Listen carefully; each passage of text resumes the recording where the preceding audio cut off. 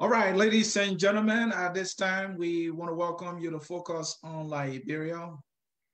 Welcome, welcome, and welcome to our broadcast. Today is Saturday, and this is a spotlight, that is FOL Spotlight. Focus on Liberia Spotlight is our program. We try to throw the spotlight on one of our own, somebody in our community doing something extraordinary, somebody being a good example in our community. And for the good news, we got one for you. His name is Emmanuel Savice. This brother, my partners will tell you something about him being in the wilderness. He is the Bible guy, so he will tell you that story.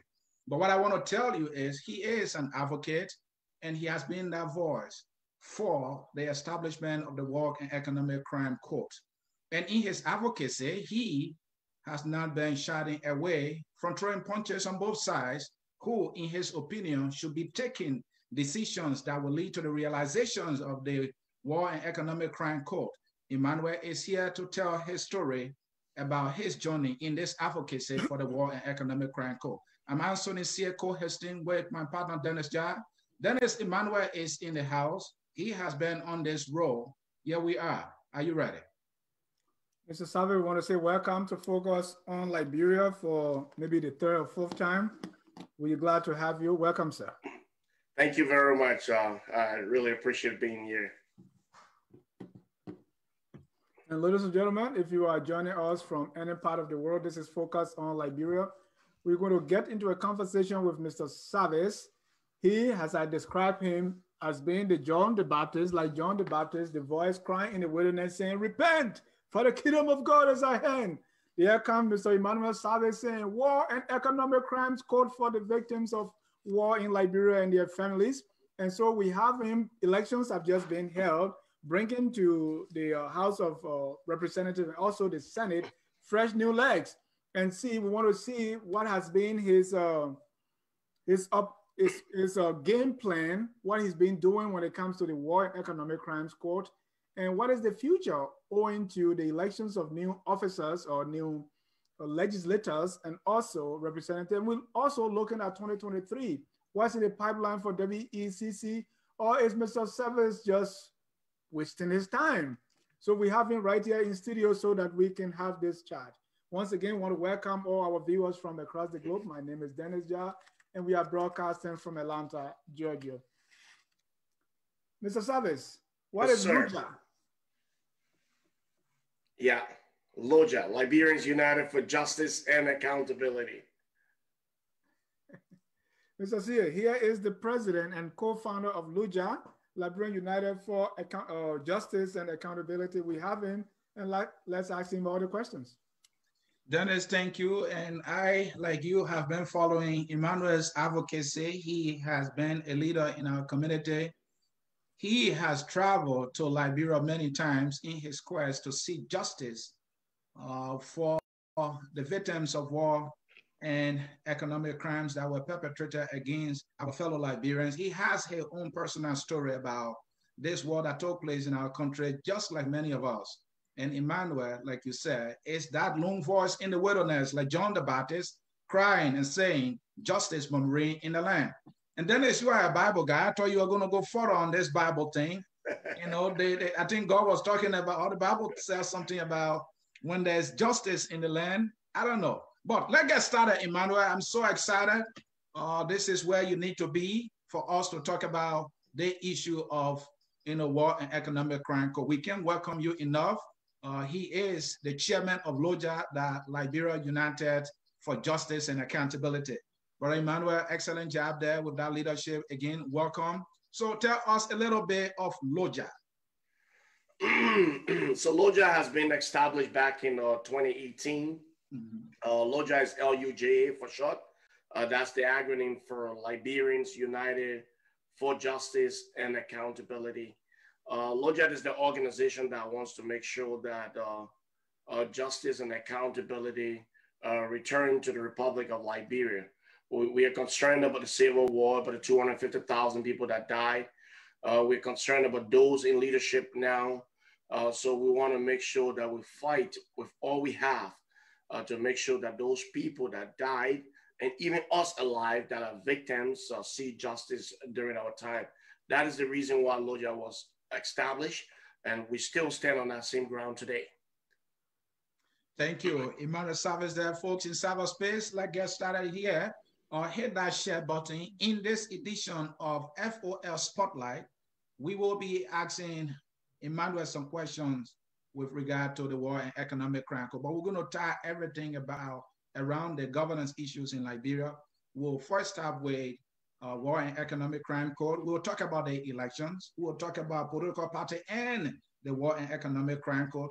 We will talk about referendum a little bit, especially the dual citizenship, whether there are any flashbacks when it comes to the war and economic crime code or what took place in our country, Liberia. So Emmanuel, quickly, what is your definition? Because there are some political leaders, when you ask them, they tell you, well, the war crime code is not defined. Everybody has their own definition.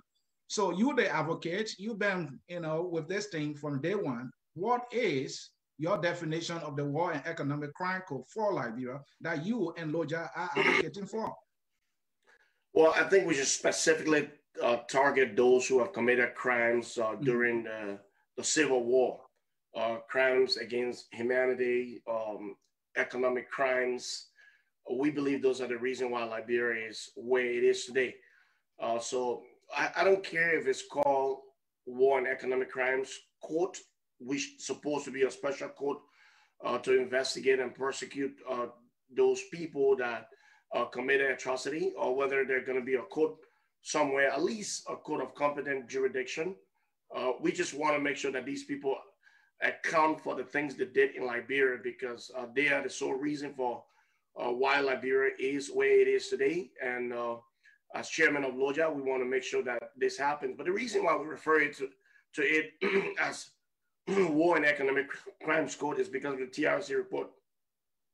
The TRC did call for it, the War and Economic Crimes Code. And by that, I think the TRC meant that there should be a special court, assigned to persecuting these people. And that's why we always refer to it, as War and Economic Crimes Code. But if Liberia decides today that they're going to use the justice system in Liberia and adequately, if it's competent enough, then of course, we're just up for the persecution of these people. So Mr. Savice, normally after the civil conflict, most courts will go after the perpetrators of the war, of the crimes of murder and genocide. Why is it that you are including economic crimes? Why? Because if you look at Liberia, there are two things you see.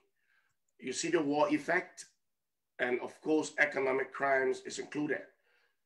You see people getting rich, just right off the back of politics. You see people today are able to build university just by being representative. They're able to build university just by being senator. They're able to build mansions in Liberia. I remember the former Speaker of the House, Alex Tyler, built a huge building down in Marshall.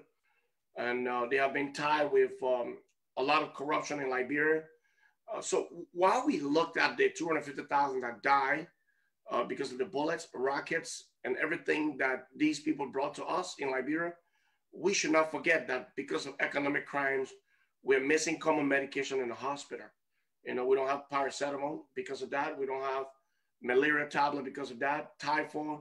We don't have beds. And we believe in a statement of the professor that said that, we die more of economic crimes in Africa than even civil war. So we have to include that, because I think Liberians really died of economic crimes as compared to the civil war, if not more. Right. Isn't this complicating the whole fight for justice if you really lump the two together? So the only thing that complicates it is the very players we have in government today. These are the people that we are depending on for policy to persecute themselves. So it makes it very difficult for us and complicate things. So let's say, okay, we're going to take away the economic crimes code and fight for war crimes code. It's still as complicated as it is fighting for both. That's why we included both, because it makes no difference. You still want Prince Johnson's support. You still want George Polly's support. You still want Yeke Koluba's support. You still want Haji G.V. Nkrumah's support. And so even war crimes code is difficult for politicians, because They see it like you are breaking bridges with people who's supposed to lend you to the presidency. So it doesn't matter in Liberia if you distinguish both and go for one at a time. You still come across the same stumbling block as comparing having both this at the same time. All right, Emmanuel, we will get to the details, but let us get an insight about the implementation aspect of it. Assuming that is green light, how would you like to see an implementation that you think would deliver the justice that you are advocating for? Well, I would like to see people account for the crimes. We'll start first with the TRC. The TRC got a really nice document out there, perpetrators that get Liberia where it is today, especially the ones acting in Liberia. The TRC want us to persecute them. They want a special court to persecute them. So I would like to see us, first of all, get these people off our election cycles, get them out of government. That's why Loja want to see in Liberia. It is impossible for anybody in Liberia to believe that these very same people that cause so many atrocities are the one now leading us, are the one we are depending on for policy to improve Liberia. So we want to see these people arrested. We want to see them tried.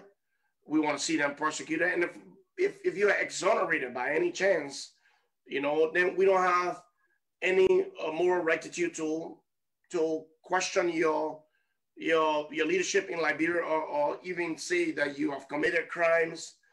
You go on and vindicate yourself. That's what we want to see. We want to see the President of the Republic of Liberia especially involved with trying to arrest these people. But apparently we have made it so much difficult for ourselves that we in the diaspora and a few Liberians in Liberia, especially the ones in politics, decided that we can't focus on that. We should focus on some individual changes, and this is not going to do us anything there, Mr. Giant see it's not. So Mr. Savice, in a practical sense, how does the code look like? Is it something at the Justice Ministry, at the Temple of Justice? Is it something in Liberia? Is it something in Sierra Leone? Is it something in America? Walk me through, where is it a physical building somewhere in Liberia? Is it something handled by, how do you want to see it? What will it look like? I wouldn't want to see it in Liberia, to be honest with you. I want to see a Sierra Leone style of persecution for warlords, where we have it hosted somewhere, in the West. We know what happened to the Sierra Leone Civil War and where it was hosted. And the United Nations made it clear to us that if we want to address past crimes, they are more than willing to help. Raise money through donors, organization out there to be able to persecute these people. We want international judges. We want a code of competent jurisdiction. We don't trust the very system in Liberia. And I don't think we should. If you look on the code just a few days ago, you had Kabina Jane, one of the men that the TRC is looking for, one of the men Loja is looking for, one of the men every victim is looking for. He's right on the court, the Supreme Court there. Now, here you are. Today, we are lucky not to have him, even though people are upset because they think he was booted out democratically. None of my business at that point. I'm just glad he's not in government. I don't think he should be there. But if we want to see an actual persecution of these individuals, we should not depend on the court in Liberia. The court is not competent enough to host rebels that committed atrocities to persecute them. It's not like they don't have the capacity. They are just not able to, because the court is much more political than we expect, and it's actually under the jurisdiction of the president, and that has been the case of Liberia for many years. And Emmanuel, if these individuals, some of whom you just listed, who I think you tried to say bear the greater responsibility for the crimes that were committed, you are advocating that these people should not be allowed to participate in our government. That by itself, how does it solve the problem, the pains, and the agony victims are going through? It helps a lot there, my brother, Mr. C. It helps because after the Civil War, those who murder our people should not be allowed to participate in government.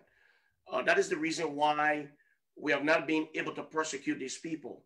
I would like to address your question by combining it with the question of William King right here on Facebook about the Accra Peace Accord, that they are saying that they were granted immunity. You know, somehow they can walk away by killing people. First of all, Mr. CA or Mr. King, these are people that represented themselves. At the time, Liberia needed a temporary peace. They gave themselves all of this immunity. They think they can walk away by killing human beings. It was not the consent of the Liberian people. Besides, when you look at war crimes, they are crimes beyond our border. It's called international crimes. It means that even countries outside Liberia are capable of stepping in to solve the problems. However, they need to work with the Liberian government. Now, the Liberian government don't want to do that. As we know, it has to be the national legislature. Had it been the case and the United Nations recognized that, the United Nations would not have told the George Weah's administration that by 2020 July, which was part of this year in the middle of summer, that they should come up with an appropriate document and strategy in communicating to the world, the United Nations and Liberian people, how they want to address past crimes. Because of the stress on the war now, coronavirus are taking place everywhere. That is why we have not heard a lot about what the United Nations asks of the Liberian government. But to be honest with you, they don't have the authority to decide at any peace accord that they can walk away after killing 250,000 people. They decided that. And we as victims want more than that. And let me just say something to my brother, the King. In Sierra Leone, when they met in Cotonou, you can research that, rebels did the same as Liberia. They granted themselves immunity. And at the end of it all, we see what it is. They were persecuted. They were imprisoned. Victims of the civil war in Sierra Leone are much more happier than the ones in Liberia. Mr. Savice, right now, as we are having this show, if you send money to your relatives in Liberia, they're not able to get it because there's no money in the bank. If you were on your way from Banga to Vanjama, that road is bad. Don't let me tell you about going to Maryland. That road is almost impossible. People are not getting paid. The youth on drug, and we call them Zogos. And 4 auditors died within 8 days. These are problems, these are practical everyday problems that the people are solving. How does a war and economic crime code solve any of these problems, Mr. Savice? Well, it certainly does. So let's talk about the economic crimes code. My brother Dennis Cote just said that the economic crimes in Liberia created the war. So the economic crimes is really important.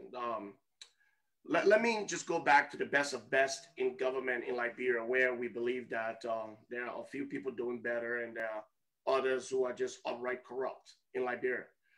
Let's look at the wage disparity in our country, and let's look at the budget. And let's think about whether salaries of government officials should be proportional to the budget, or whether they should just do what they're doing. Like, for example, the legislature determine how much they make, and the president signs it because the president also determines how much he makes. Now, what we're missing here in this whole thing is the fact that we think that the national legislature is definitely responsible for what they make. Now, if we say that about the national legislature, it means that the president is also capable of deciding what he actually makes. And that is exactly what is going on, because if I'm the president of the Republic of Liberia, I design the budget along with the executive. And I decide whether I want the national legislature to get A, B, or C in the budget. And if they are the one to decide themselves, it means the president, because both signatures are on the document and the document becomes law.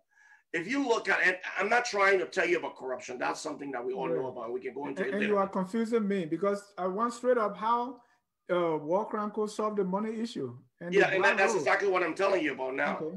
That's what I'm telling you. So now you have these people involved in what we describe at Loja as illegal corruption. The reason why we believe that is the case is look at the budget. The budget is $562 million. Look at what today salary harmonization brought to Liberia. According to President Weah and his team, they have reduced salaries of senators from $20,000 to $12,000. Obviously, it's major. We don't have the same money coming in like before. But if you think about the situation in Liberia, you just talk about roles. Now, let's do the math here. Last 6 years, if you're giving $36 million to the national legislature, 103 people, it means that you have given, hang on, I got to use my calculator here quickly, $108 million. That's what you've given them in 6 years, 103 people. Now, if you think that is a smart idea to take what belongs to the people and give it to people who are into government for the purpose of passing things that will not be passed if we're actually providing good governance and complete representation, if you think that is the case, then obviously you don't understand our real problem, because what we have in Liberia there, Mr. Ja, is the fact that these people are dividing money illegally and calling it something that is, again, that is not in the same boat as corruption. Today we have senators owning university. We have senators owning properties in the United States and other parts of the diaspora. We have representatives doing the same. It's because we take much more of the budget and give it to people in government, and then we leave no space for the hospital to benefit, for schools to benefit, for infrastructure to benefit. That's why agricultural sector will never rise in Liberia, because we don't have nothing to give them. So if you look at what economic crimes court is, it looks at the budget itself. That TRC document is so unique. It talks about how people were being paid for services that they do not offer. How government was bringing people from the diaspora and other parts of the world to serve as consultant and being paid for more than what they have offered Liberia. These are the things that we got to look at, the salary structure and everything in government. You know, at Loja, we believe the government budget and salary should be proportional. And what we see from the budget right now, we don't think a senator deserves more than $3,000 in that budget if we want to be fair to the ordinary people of Liberia. Folks in cyberspace, this is Focus on Liberia. This is our program, FOL Spotlight, a program during which we spotlight one of our own, somebody in the Liberian community who is doing something extraordinary. And today we are identifying Brother Emmanuel Savice, who has been more like a lone voice in the wilderness for justice and accountability for victims of the war that took place in Liberia. Emmanuel, why you just explain to me, I capture two things, that there are some people that are standing in the way of the true implementation of the Truth and Reconciliation Commission's recommendations. But specifically, I need to hear that clearly from you. Who are those people that are standing in the way of this war crime code for justice and accountability? Who are those, and why are they doing this? So first of all, he's the President of the Republic of Liberia. He's strongly standing in the way of justice and accountability for obvious reason too. The first reason is he wants a second term. He got to keep protecting somebody like Prince Johnson. He got to protect Ellen Johnson Sirleaf. He got to protect George Bullard. And the reason is simple.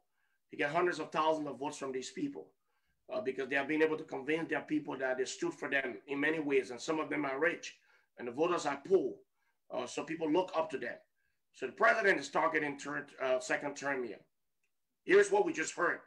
The president at the executive mansion somewhere on at the foreign ministry just stated that he's going to sign the economic and war crimes code, and everybody should go and watch for themselves. This is not the first time we've heard this from the president. In fact, the president was at the United Nations, in which he delivered a beautiful speech where he wanted victims to get justice for what happened in the country. And then he returned to Liberia, and then we saw a totally different George Weah.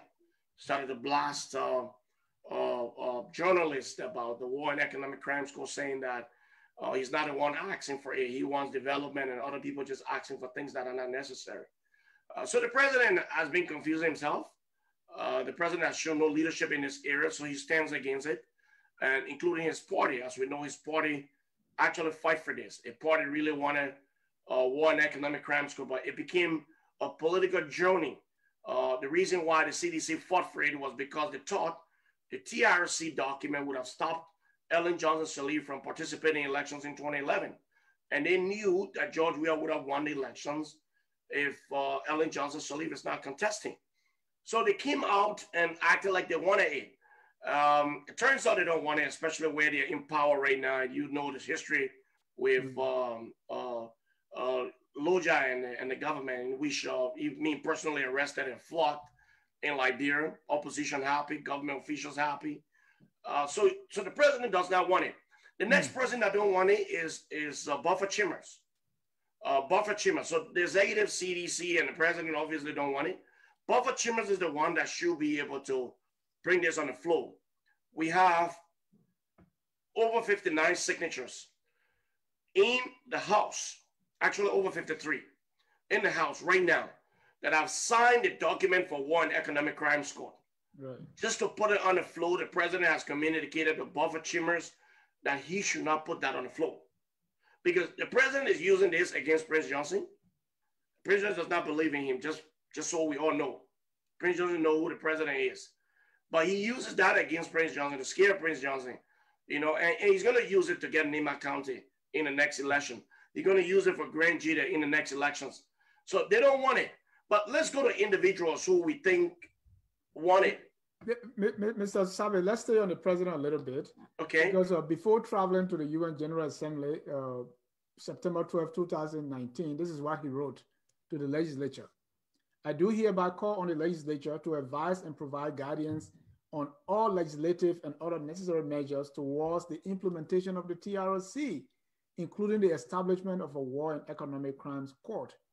And we saw that when he stood before the General Assembly, he said, long after the guns have been silenced and the survivors have to live with the collateral damage of the war, wounded and shattered families, the displaced population, the resettlement of refugees, and all the other negative consequences of national socio-economic fabric that has been torn apart. Basically, the president is in favor of it, right? And as you agreed, 51 or 53 lawmakers signed this resolution. Mm-hmm. So why will you go back to the president and blame him as the one stopping it? Why not put that solely on the legislators? Because that's what it appears. It appears like the president has written the national legislature asking to be advised. Why should the president need any advice for justice?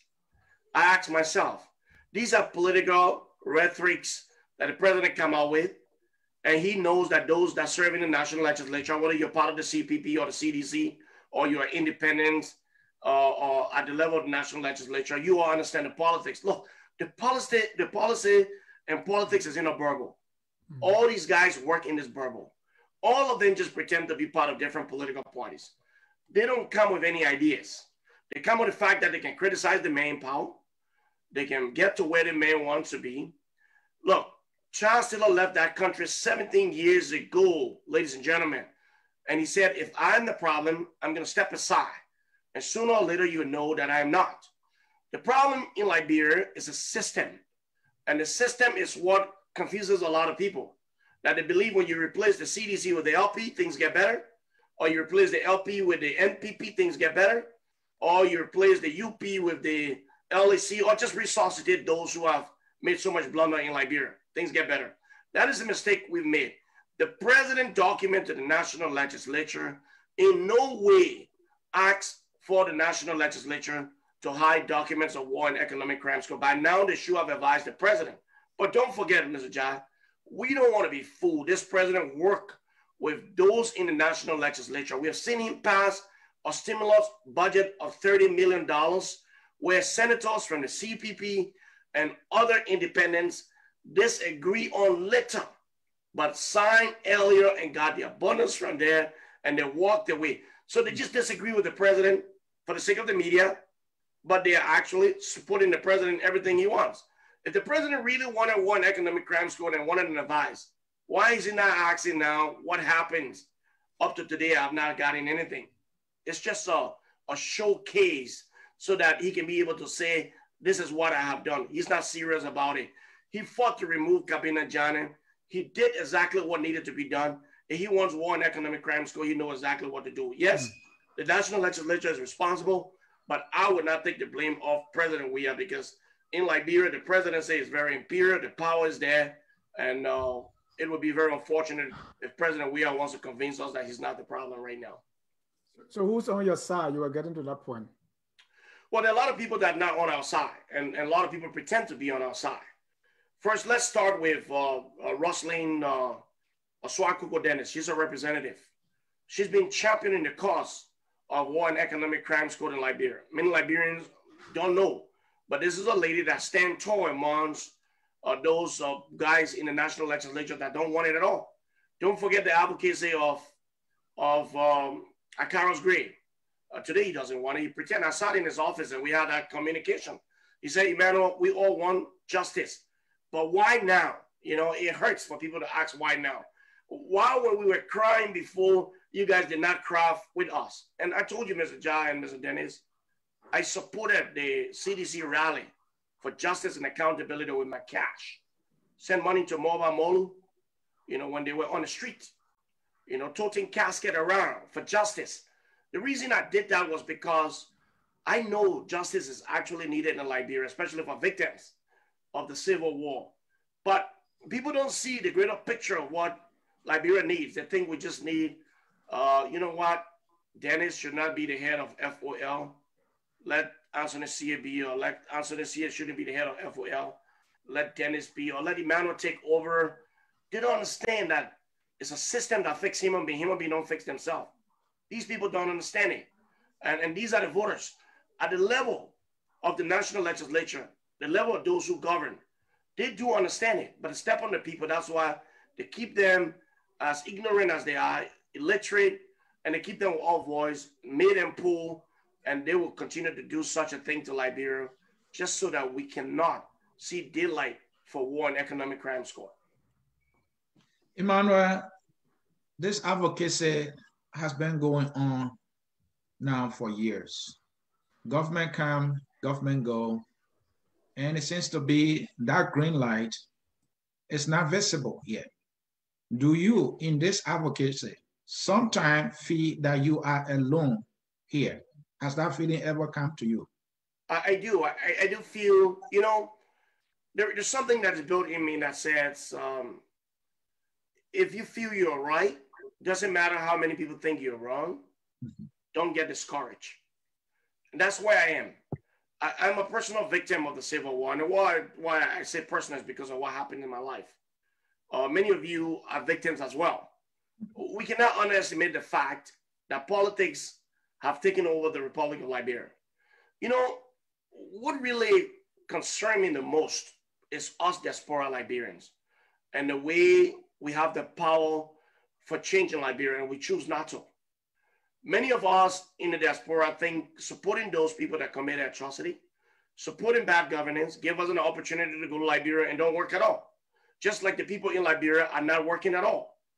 We do not build a system by getting lazy people into office. That's not what we need to do. We need a system where electricians are important because they work very hard. Plumbers are important because they work very hard. Laborers are important because they work very hard. You know, these are important. These are the things that build the West. We only want people who talk. So if you can talk like Dennis Jan, or you can talk like Anthony Sia or Emmanuel Savice, and you can talk about the issues and corruptions and everything, you can be part of the political system and find yourself a job. That is exactly what's been going on in Liberia. And we believe here in the diaspora that we can support discrimination, that we can support overthrowing a president, that we can support elections in which we can get rid of the president, but we think we are solving the problem. And that is what I've said. If opposition really want to fix Liberia, and I'm not they're defending the incompetence of the CDC administration, they will sit with the president and they will outline exactly what we need and look forward to whether the president wants to implement these things. But they don't want it themselves because when they take over, they are going to continue the same thing. So the president at his level is doing his. CPP or whatever government is going to come and do theirs. So instead of talking about salaries, they're not going to talk about salaries. Instead of talking about war and economic crimes, they're not going to talk about it. You've seen elections in which some of these people pretend like they are part of the CPP, and the next thing you look there with other candidates that contested against the CPP candidate, and they're building some alliance again. You know of some of the alliances they have built, and maybe we'll get into it later. But these are the things that I making the system to struggle, because at the end of it all, I refuse to blame actual victims in Liberia that have no voice. I blame Anthony C. I blame Dennis Ja. I blame Emmanuel Savice. I blame every one of us that have a voice, especially in the diaspora, that are not using it for justice and accountability. You are on mute, Dennis.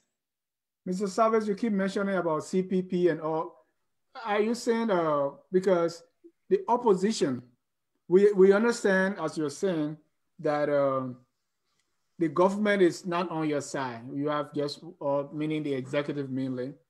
Are you also saying the opposition political parties are not on your side? Is this becoming hopeless, if that's the case? Well, it's not hopeless because we do, like go to the case of the United States. It's a high comparison. It took many years to get us where we are today. You know, to have you and I in North America, it took the advocacy of great people in the world like Martin Luther King. I think sometimes he felt he was in the wilderness. I think he wasn't supported by the people that he wanted to support him. And there are times you hear him saying there's a silence of our people, not just what they're doing to us. I express my frustration in so many different ways. But I believe that one economic crimes code will come to Liberia. That message is going to resonate with people very soon. But Mr. Savice, why would the opposition not be in favor, as you are making me to think that the opposition is, I mean, what would be the reason? Because they're all entrenched in this bubble of politics, into corruption, and into the very war that took place in Liberia. Now, let me give you an example. The opposition were in Liberia when I went there to fight for one economic crimes code and I was arrested. You never heard anything from the CPP or any political party. That's good because, you know, this guy's fighting for one economic crimes code and that's not what we want. Look at what happened during elections. The CPP supported candidates like Sandal Johnson. You know, look at what happened. They supported candidates like Bernie Samukai. These are things that you're seeing. Look, right now we think the George Weah administration is horrible. I'm telling you right now, the CPP administration will also be very horrible. This will be a government that Liberians will look back and say, this is not what we wanted for solution. We have seen this trend in Liberia before. Look, it will be a complicated government. Now, that's the only way to beat George Weah. And if that's the goal, that's the goal. If that's the goal for diaspora Liberian, that's the goal. Because if they go to the elections united, they're going to be able to win the elections. If they go in disunity, George Weah will become president. So either ways, we don't have hope for justice. We don't have hope for accountability in the next few years, but you never know. As we continue to advocate and they continue to fight among themselves, we might just have a break. If you look on George Weah post recently, President Ellen Johnson Sirleaf apparently tweeted, we later heard that it wasn't her. Whatever the case is, the tweet was about the president extravagant showing of the lighting of the executive mansion Christmas light. And she thought a lot of money was spent. People are suffering. People didn't take pay. And, you know, it's an affront to these people. To the annoying of President Weah and his surrogates or handlers, they got together and wrote something about all the crimes President Weah and her children committed. President Saleh. And if you look under the post, you come back and say, Loja is right. Emmanuel Savice is right. Everybody, including Seditians, had a voice that day to say President Weah must have the courage, investigate and prosecute, bring war and economic crimes code, because these same people will go against you tomorrow. And all of what that was posted just vindicates some of us and our advocacy in Liberia that no matter what we do, if we don't fight for war and economic crimes code, we're not going anywhere. And I'm glad that people swallow the real advocacy, because when I read all of the sub-posts on the George Weah post, you will see that even surrogates were calling for war crimes code. Yeah. Even surrogates were calling for economic crimes code. So Liberians know this is what we need. They know it very well. But people are pretending because of the politics and who they support. And that is exactly what it is. And Mr. Savice, that is very hard to believe looking at what you've just said, right? If the president or the ruling CDC is now not in favor, even though they were before, if the political party, especially the CPP, not in favor of war crime code because they are looking at their voters, doesn't that tell you that this is where the Liberian people are at the moment, that really war crime code is not the way forward? Isn't that the message that it's sending? What is it that you alone seeing that nobody else is seeing when it comes to the ruling? That's the message of the politicians to the people, and they control everything. They got the money, they got everything. That's their message. Why you think, and I don't think justice should be on a referendum, but I bet you, put one economic crimes code on a referendum and ask Liberians to vote. I bet you Liberians victims will overwhelmingly vote for justice and accountability. Even the people in Nima County will vote for it. These are people that understand what Liberia needs, but they would never bring it forward to the ordinary people. They will keep stepping on it. It is not the ordinary people fault that they elected Prince Johnson. It's the fault of the educator and the system that qualify him to contest in elections in Liberia. In fact, the law states that people like that should be in good standing with the law before they be able to participate. Now, we are saying a murderer is in good standing with the law. That is why Charles Taylor contested. That is why Ahaji G.V. Nkrumah contested. That is why Prince Johnson contested. And you can name all of them. First of all, we should not have allowed these people to contest elections. But because the politics is a bubble where all of them lived and all of them do everything about corruption. And I tell people, none of them part of any different political party. They are all part of their one corruption political party. And that's why you don't see ideas. Look, every one of them at one point have supported the CDC. The CDC have supported them. They all support each other. It's just a matter of who is in office, who this person can employ, and the rest of the people become opposition. We are not going anywhere until we fix that system. And Emmanuel, what happens if the war and economic crime code never see the light of day in Liberia? Because the picture you are painting here, you're trying to tell me that Anthony, there's a danger here. Should we not bring closure to these crimes? Yeah. So what will happen if this thing does not happen? And I'm glad you used the word danger. And that's exactly where I'm heading. Mm-hmm. Like Liberia is sitting on a time bomb. You know, as I don't know what you've been looking in Liberia these few days. You see the clubs are parked, mm-hmm. Bars are open, people are enjoying without face masks. But there's an argument now whether there is coronavirus in Liberia or not. The truth, there is. The other truth is we don't care about lives, so people can die, no problem. Now, my point here is the danger that is in Liberia is the fact that without war and economic crimes code, we continue to be where we are. People continue to die. People continue to steal. High salary continue to exist. Discrimination, like what they say about people who are taking citizenship in other countries, continue to exist. The Native and Congo continue to play the same role. Look, if justice is not implemented in Liberia, we can rest assured that every advocacy will fall flat. And everyone will use advocacy because that's what it needs for them to be able to get into government. Look at the United Party, for example. With all the blunders they have made, they are now being resuscitated by the collaboration they are in. Tomorrow, the very leaders that corrupt the system may end up taking over. So you find out that they will not leave a space open for anybody who is policy-oriented, who wants to come and change things to be a part of their governing system. It's so corrupt. Now, we got blood on the land. 250,000 people died. You know, many Liberians believe in God, believe in the spirit of these people. Many Liberians believe in a lot of things, including the Bible. If we think we can kill 250,000 people and develop Liberia, we lie. Until we can address past crimes, we will never be able to fix that country.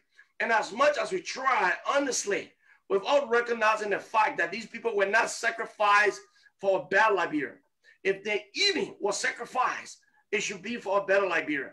And if we don't address the fact that these people were murdered because Prince Johnson wanted power, because Charles Taylor wanted power, because Ellen Johnson Sirleaf wanted power, we can fight all we can. The budget remains the same. And as you can see, for the last 8 years, the shoes you buy that to wear on your feet has increased. The glasses you wear increased. The shirt increased. Even your property tax on your mortgage, your rent, nothing is staying where it was. The Liberian budget stays there for many years. It's not going to go up. Even when it goes up, they keep it there. The rest of the money goes in your pocket. because there is no economic crimes. These people can walk away with millions of dollars like Bernie Samuka did. Later on, convicted by the court, file an appeal and declare him to go and compete in elections. These are the things that will continue to happen if we don't address a war and economic crimes code in Liberia. If we don't have it, we're going to come back to this very same system and complain about the next person we elect. Mr. Savice, when Mr. Cummings took over as head of the CPP, we heard that he placed a call to you and you guys talk. I don't know to what extent that is true or false, but my question here is, your message seemed to, I don't want to use alienate, but you are like, nobody is doing the right thing. To what extent are you trying to persuade these people? Are you trying to talk to CPP, for instance, to buy the product that you are selling? But instead you are saying, oh, you guys are bad. You guys don't want to do this. You guys don't want to do that. To what extent is this too kind of impacting your call for justice? And accountability. Yeah. You see, and I like that question there, Mr. Job, because that's what people accuse me of. They say, you can just be bashing everybody. You got to work with some people. Now, who do you work with? Do you go to the government and say, let me work with you when the government don't want to work with you? And then when you turn to the CPP, you see what the CPP is doing. They got Emmanuel, they got so many corrupt people in our system. So what do you do at that point? If you're an advocate, you just say, you know what, that's what the system is. Let's work with it. That's how we give up. That's how we allow the system to take control of us. We don't have to win a debate on the issue of whether both sides are corrupt. Let Facebook win the debate. Let the CPP win the debate, or the CDC win the debate, and elect true advocates and fill. If that's what it is, that's what we stand for. We cannot work with people who are corrupt, asking to persecute corruption when they themselves are the ones shooting corruption. Did you try to work with Mr. Cummings? Well, here's where I feel about Mr. Cummings. I think Mr. Cummings is a corporate superstar. I think he's at the level where we find people like George Weah in terms of success in Liberia. And even though we know the story of George Weah, I love Mr. Cummings. I actually think that he could have gone to the elections and make a difference. That's what I honestly thought. But now Mr. Cummings is becoming a real Liberian politician. Look at the United States, for example. We don't like Donald Trump, but he did it the other way around, you know. He wasn't that traditional politician, but he was able to sell nationalism to the people of America, and they end up voting for him. We need a politician that recognizes how bad these people that they are collaborating with can affect justice. Now, if Alexander Cummings becomes president tomorrow, if he's going to work with Prince Johnson, what are the chances that he's going to bring war crimes court in Liberia? Maybe not, because he's got to protect these people that supported him. The same with Emmanuel. Is he going to talk about economic crimes court? Obviously not. So where we are is we are watching the system. And I'm telling you right now, from now to 2023, if Liberian politicians don't fight for justice and accountability, we're going to re-strategize and start to fight in another way. We are not going to allow politicians to get control of Liberia in which they believe that this generation will not get justice for their families killed. We want to work with politicians, but we don't want to work with the one letting us know that it's not possible. When I spoke to Mr. Cummings, I made it clear to him that as an organization, we prioritize justice, and that's what we want. He gave me the clearer political answer. Emmanuel, that's now, we can't talk about this now because, the Liberian political system is entrenched in a lot of different things. You are one of those who understand it very well. We need to deal with what is at hand, and then we'll move on. So what I understand is what is at hand is George Weah. So everybody in the diaspora, like, let's get rid of George Weah. Let's do it. I'm not going to go in depth with what Mr. Cummings and I discussed. But the truth is, from what I determined from the conversation, is we are far away from justice under our Cummings administration. We are far away from justice under the George Weah's administration. We are closer to justice if we can fire up the base of the ordinary people that believe that power is inherent in them, that no matter who is president of the Republic of Liberia, we are able to force justice in this country. And if we who in the diaspora believe that we are truly victims and we want justice, I believe we will have our effort placed in the right direction. But for now, we are the one responsible for the lack of justice because we are not putting up a fight for these people who are politicians operating under the disguise of trying to fix Liberia while they're destroying everything in Liberia. Mr. Savice, one of the arguments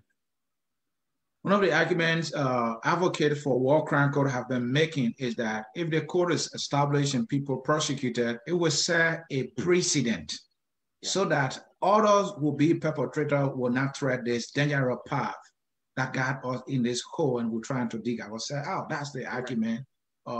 People concerned, and I made that argument too, but I have to ask this question, Emmanuel. Yeah.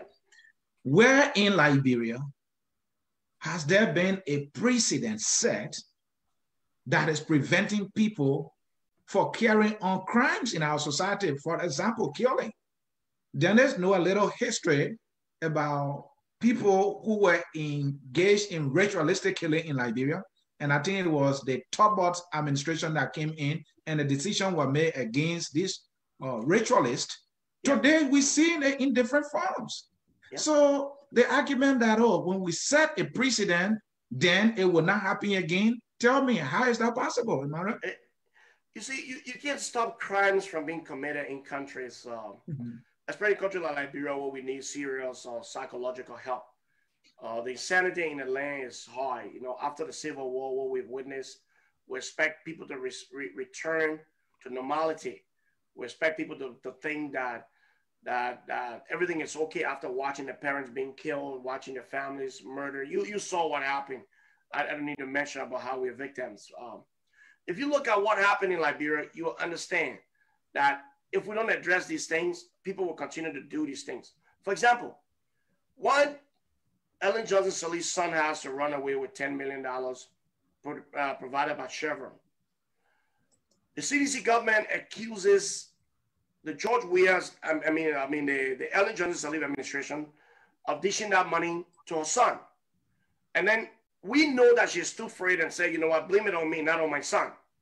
Now, we allow one man to walk away with $10 million and a lot more money under the car. And we said it's okay. We don't want to investigate. We don't want to persecute. So George Weah now come and say, okay, well, if we didn't do this, I can build my houses. I can build my condominiums, my duplexes in the millions, in the tune of millions. And he's going to get away with it. Because before George Weah started that project, Prince Johnson already spent a few million on a project in Nima County, building his own university in his name. Then you got Thomas Fowler doing the same. You got Alex Tyler.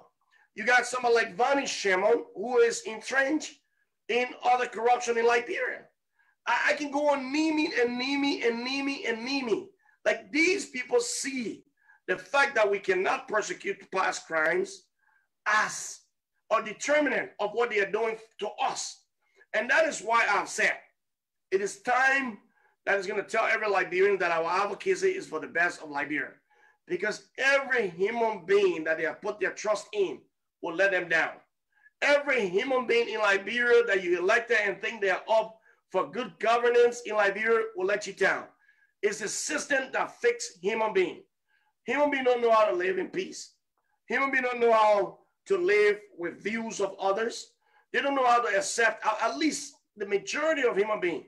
They believe in what they believe in. You can see this on Facebook when we come in. If we have a good debate amongst ourselves, even the president who was making sense is still somebody that people ought to strive and say, go sit somewhere. I don't want to listen to you. Liberia problem would never be fixed, Mr. Jai and Mr. Asier. It's going to be actual problem if we don't address war and economic crimes code in Liberia. Mr. Savice, and ladies and gentlemen, if you are just joining us, this is Focus on Liberia. We are discussing war and economic crime courts, the election referendum, and everything in between with Mr. Emmanuel Savice, who is joining us from Canada. And if you want to join the discussion, please call the number on your screen, 605-313-6004. The code is 791403. Let me read two comments here because what you are saying, Mr. Savice, is real. I myself, I'm a victim, but I'll put that aside and read from James Tanu. James Tanu appeared on Focus on Liberia to recount his story at some time of the war. He writes, they burned those little kids in a blacksmith shop on that day in my presence, including my family. I still don't know how I'm surviving after that day. That's when Mr. Tanu appeared here, we, even the moderators, could not hold back our tears for what that guy went through. Then Dr. Samuel Ngovo writes, my younger brother and 8 others were butchered with machetes with their hands tied behind them in my village of Mojahon, Kolahon district. Taylor fighters were the suspect. War crime court is the answer. Not to bore you, I too a victim, and this is why the issue of war crime, is something that is also very, very crucial. In 1990, with my family, we walked from Monrovia to Cotton Tree. In 1992, we walked to Lac. And when I say walk, you are going through rebel lines. So this is no joke. You know what that is. 1996, we were able to get a car and drove to Lokatuo to cross into Ivory Coast. And the experience is horrible. It took me, how many years? My father was killed by the LPC rebels in Sino County. Up to now, I'm not able to ask my sister, how exactly did daddy die? It's been since 1993, I was able to ask my sister, who was in Sino at that time, probably 20 some more years later, and I still could not let her end the story because I just couldn't take it. This is the situation we are facing. And you're doing war crime court, which is a good thing, but is there any way that your strategy or whatever you are doing is hampering realizing a true war and economic crime code that you see? Is there a way that you think you could have done it better to achieve this? I don't think so. I don't want to, sit and pretend like I'm perfect, because we are all not perfect. And I think along the way of advocacy, you make some mistakes and you own up to it. But I don't think we're doing anything wrong at this point. I think what we're doing at the level of Loja is to make sure we do all that is right, to make sure we fight for justice and accountability in a rightful manner, a peaceful manner, and of course, in a democratic manner. And that's what we're doing. We're going to continue doing this. I don't expect this advocacy to jump from the ground and fly to the sky. But like I said to you, Mr. John, we're not just going to sit and be politically inactive and watch these people do these things in Liberia. I'm not going to be part of the 2023 elections in any way possible, because we still have a mission where we live. We got kids to raise, and our life is away from Liberia. But we're going to work with politicians that want justice and accountability. We're not going to work with the ones that are faking it. There are a lot of them faking it. We want new breed of Liberians that understand justice and understand accountability. Now, one might say, I think Emmanuel is proceeding wrongly, and I've heard this from Louis Smith. Louis Smith is the brother of Buffer Chambers. Louis Smith saying, Emmanuel, you got to engage your leaders respectfully if you want war and economic crimes court. The way you're engaging them, it may not want them to entertain you. Look, I'm just one victim. There are many victims in Liberia. Many, many, many victims. Why do you want me to engage the national legislature in a way that I shouldn't? What am I doing? Am I saying, hey, gentlemen, I got gun to your head, you got to bring war and economic crimes code? We're fighting for justice and accountability. The president is denying us. Opposition is denying us. Those at the level of the national legislature and the judiciary is denying us. The international community is waiting for them to put their stamp on this justice thing to be able to help. They don't want to. And people want us to be begging. How do we beg? But we are not going to sit and remain politically inactive forever. We're going to watch them. 2023 is all they ask. If they don't try, we'll be organizing better Liberians to go into Liberia and fight for justice. Just because it's been delayed doesn't mean it will be denied. Mr. Savice, Mr. Sear, 1 second. Let me bring in a caller here to join the conversation quickly. Caller, your name and where you calling from? My name is S.B. Wallace. I'm calling from Toronto, Canada. Mr. SB, Savice knows welcome exactly to who I Focus on am. Liberia. Thank you very much. Thank you. I'm one of the executives here at LUJA. As you guys know, Liberians United for Justice and Accountability. And I saw that my chairman was on the show, so I just wanted to call in to kind of echo a little bit of what he's been preaching over the past 5+ years. There's so many different ways that we can look at the situations in Liberia, and as we've seen, a lot of our brothers and sisters back home have been entrapped by this whole partisan mentality. I belong to this party, and I belong to this party, and so I'm going to support their agenda, which is fine. We've never argued on that matter. We've never disputed anyone's allegiance to a particular party. But what we have failed to do as Liberians, especially those of us back home, is to hold accountable the people who we have entrusted to run the country, to hold them accountable for not doing right by the citizens. And we've seen the same trend over decades have happened, where leaders come into the political system, do whatever they please, and walk scot-free. So what we here at LUJA are saying is, look, we're not going to come out here and endorse any particular politician. But what we're going to do is we're going to continue to fight for justice and accountability that kill over 250,000 people. We're going to fight for justice and accountability that we see currently today, where you have party leaders on voice recording, openly admitting to corruption, openly admitting to illegally acquiring resources, openly admitting to embezzlement. And guess what? These are the same people who are making critical decisions for our country. We have senators, legislatures, leaders who participated in the war, who we saw on video committing atrocity against humanity in Liberia. And yet, these people are the ones who are holding prominent positions in the country. So this is not about partisan. This is not about who we think would be the best president of Liberia. This is about holding people accountable, leaders accountable for the things that they do that affects our country each and every day. And so, just the gentleman asked the question about what president are in place. There isn't any.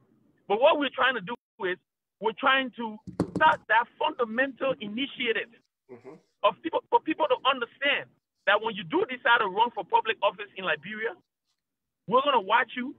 We're going to applaud you when you do the right things. We're going to hold you to high expectations. And when you don't do the right things, we're going to ask that you be brought to face justice. Thank you. And Emmanuel, let me come in. Thank you, SB Wallace, for your contribution there. Emmanuel, this is a big fight, and I know it. And it will require a lot of involvement from everybody who believes in it. So let's talk about partnership. I know you mentioned one legislator, you are very sure is not faking it, and you're not sure of others, and you think they might be faking it. Are there other civil society organizations that you are working along with? I don't want to talk about individuals, but institutions that you are in this fight with, because you're doing well, but you alone can't do it. This is a big fight. I agree. I agree. And when we started LUJA with the intent of bringing ordinary people on board.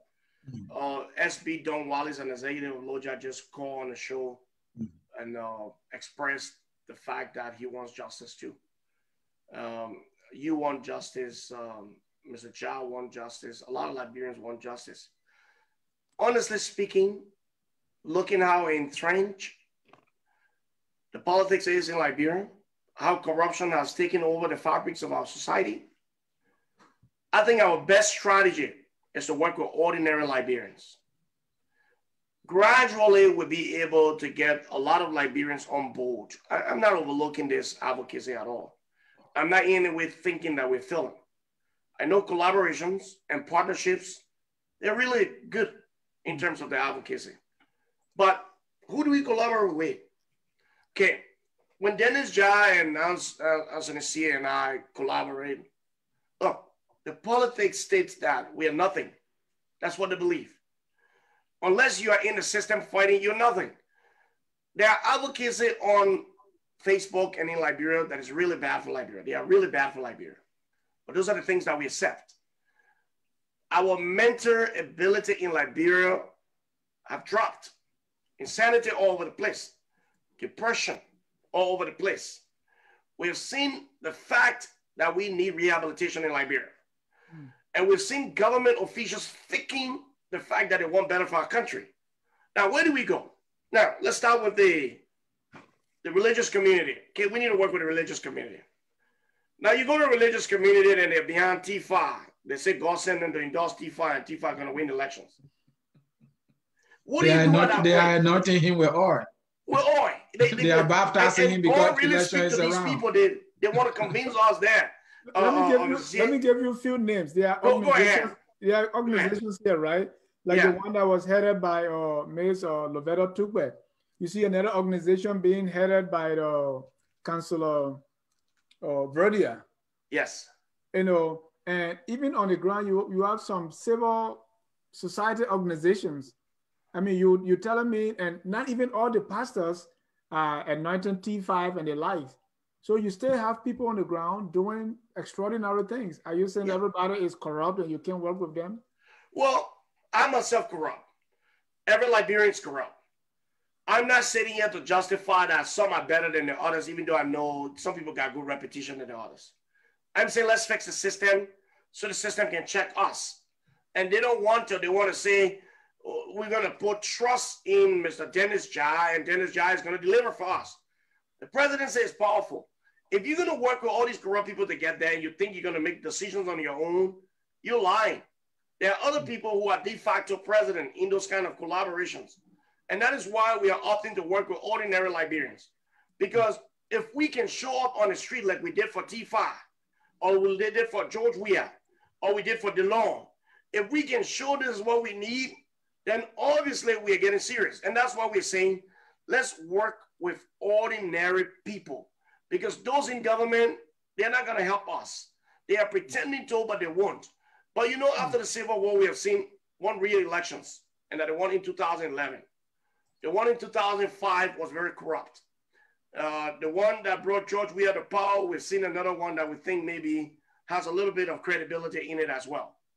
And right after the war, this generation is watching the transition of power from one Liberian to the other. Eventually, we'll get to know. And that's why I'm praying for 2023. And I so do want the CPP to go and win the elections. So our argument can start to resonate. Because there'll still be no roads in Monrovia. There'll still be no food for people to eat. There'll still be no hospitals that got medication. There will still be the same problems that we face today. No money in the bank and everything. And then we'll have to question people. Do you not agree that we need war and economic crime scope? That we need salary reductions? Do you now agree that we need to fix the system? Because right now, everything is tiny. But that doesn't mean that we can't advocate. That doesn't mean that we can't keep reminding them that we are victims. Just because we think they are not on our side. And that is why we continue to say what we want to say. That is why we've taken our time to continue to tell people that the War on Economic Crimes Code is necessary for Liberia. For those who think it's not necessary, you can keep doing what you want to do. Even if we remain unsuccessful in the eyes of many, tomorrow history will remember us that we have said that we need justice and accountability, and every country needs it. And we're proud of the route we have taken. We want to work with ordinary people unless a politician show that they're really interested, like Roslyn Swakuku Dennis. We're working with her. How many of them we can work with? Nobody. I met Evan Snow when I went to Liberia. We sat in Evan Snow's office and said, Emmanuel, I really want this war on economic crimes because I was with Charles Tiller. People think I committed economic crimes and everything, but I want you to go to the ECOWAS, file your case there. And I'm like, oh, that's a good idea. We're thinking about it. So at the level of Loja, we've discussed that and we wanted to do it. We're supposed to be doing it, and then here comes the coronavirus. These are people who believe they have done nothing to Liberia. We need to go and let them set themselves free. Working with them is just complicated.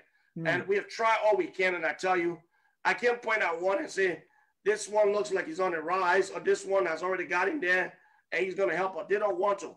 You know, if you want to get into the calling, I'm more than willing, but we're not getting there under their administration for sure. Let me bring in a few more callers. Before that, Jackie Saya said, these organizations need to come together and create sustained pressure. The religious leaders are useless as they have all been compromised. I don't believe they are useless, Jackie. Some of them are. But let me bring in a caller. I agree with Jackie. All of them are useless. All of them are very useless. I agree too. Right. And let me take a caller here, 901 area code. Your name and where you calling from? Caller 4895. Your name and where you calling from? Let me go to the next caller here. That's our man, Jerome Gilman. Jerome, you are live. Thank you very much for allowing me on your show. Merry Christmas and a Happy New Year. Same to you, buddy. Mr. Savice, I've been following you for a while and admire your courage. I heard that you are hoping that the diasporans will come together and mount pressure, hopefully to bring to bear your cause. But I have a concern. The war for which you are speaking, the crimes for which you are speaking, it was the same diaspora Liberians that raised the millions that brought the war. It was the same diaspora Liberians that came back to run the country. They appointed the judges. They appointed the police. They have had the people entrenched. And here we are. You are like a lonely voice in this wilderness. The power that be, that has the money, the heavy microphones, the radio stations, the television stations, the newspapers, they were all supporters of the war. They were all beneficiaries of this war.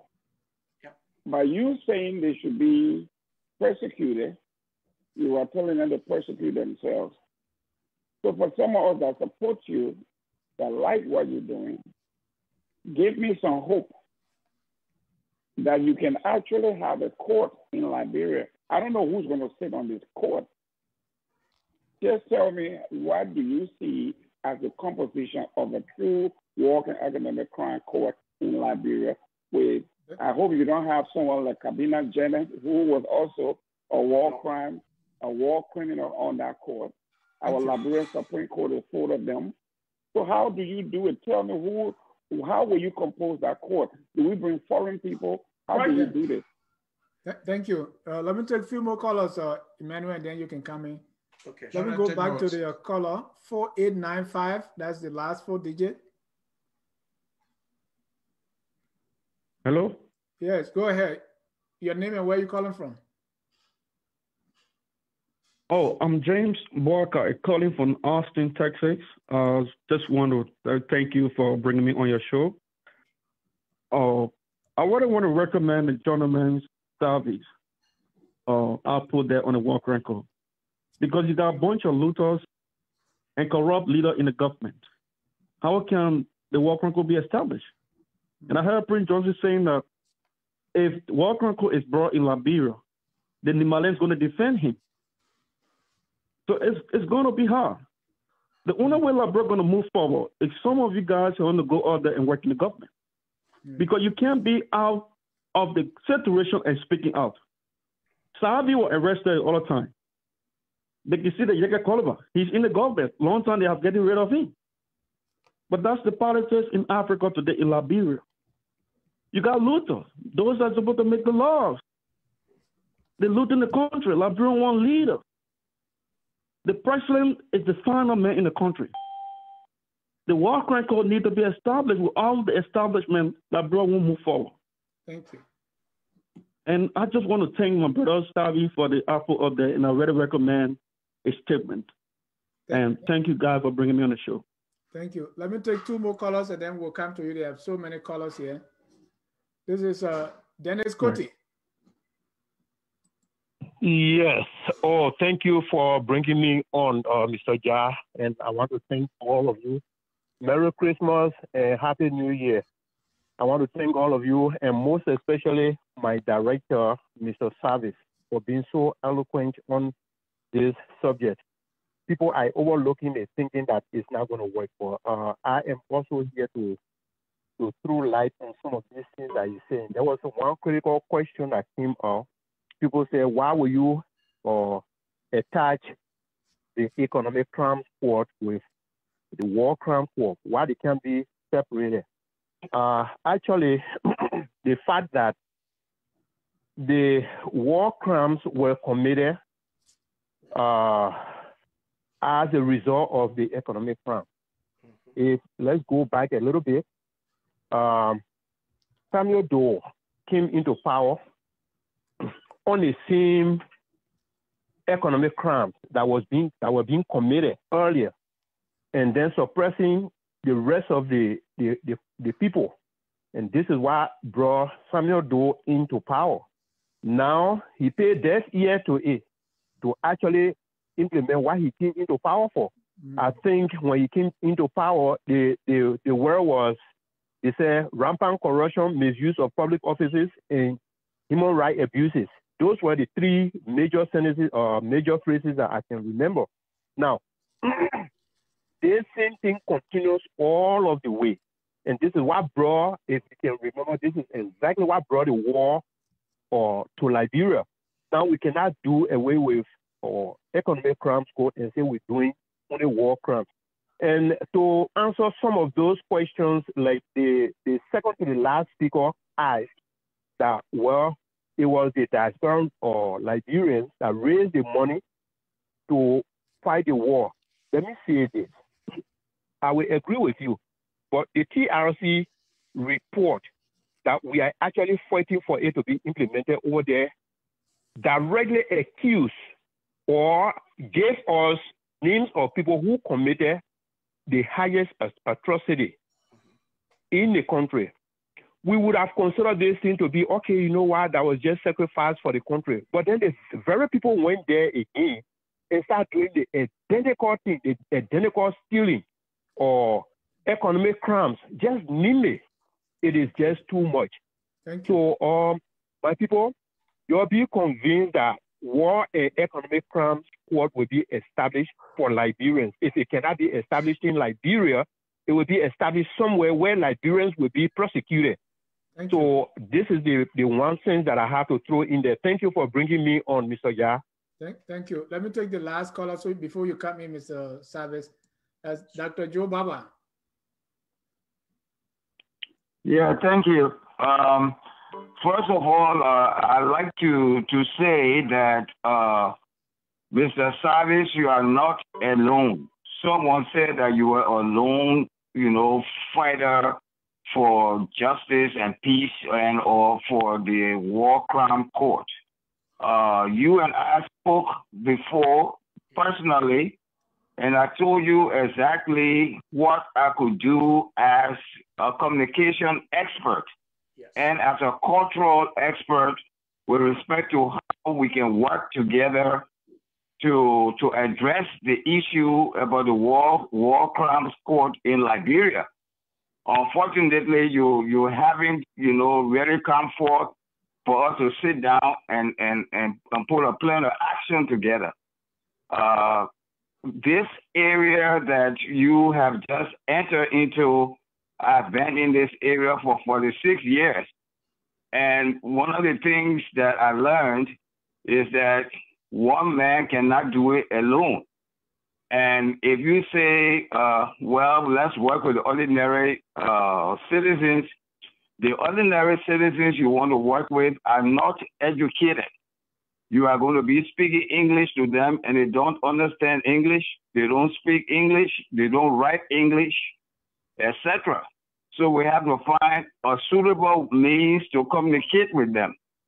Again, in this public manner, I'm giving you the opportunity that take the time to call me again so that we can sit and work together to see how we can address this issue. The idea about people thinking that it's impossible for us to resolve as a people, that those who have committed atrocities cannot be brought to justice, is something that I refuse to accept.